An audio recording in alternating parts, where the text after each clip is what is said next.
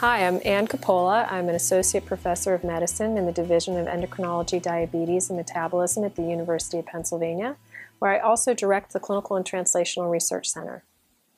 The 2015 Statistical Application Award from the Journal of the American Statistical Association was for a paper that was first authored by a former graduate student here at Penn, and I collaborated with him and his mentor, Wenxin Guo, in biostatistics, and another collaborator from Kentucky to see if we could find the right way to model some very complex hormonal data.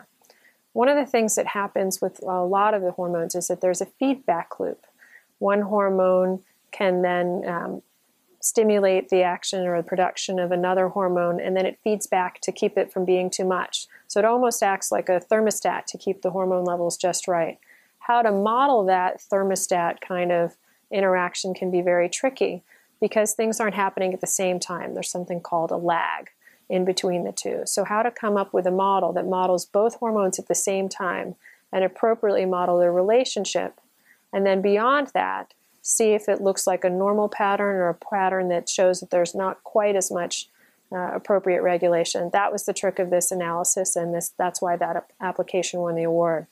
It's particularly relevant for older people because sometimes what you see over time is not that the levels themselves of the hormones change, but the way that the body adapts to any changes in that pattern can change.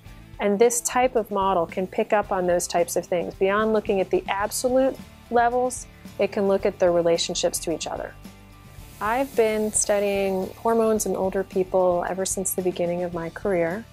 I have two particular areas that I focus on. One is, what is normal thyroid function in an older person? And the second is, are there hormonal therapies that could prevent or treat frail older people? One of the things that's most interesting in the thyroid research that we're doing is that we're finding that we may not need to treat as many older people who have these mild thyroid testing abnormalities. What's considered normal is based on what's normal for a younger person. But as it turns out, there are some changes that happen with age that may be adaptive and may be good when you're older. And so we need some new reference ranges that are appropriate for older people to prevent too many older people from being treated with thyroid disease. The other area, the frailty area, there's really not a lot to offer the frail older person at this point. And one of the things that we found, which shouldn't be a total surprise, but it had a dramatic effect, was that exercise, resistance training, really can help a person who is already frail be able to get around.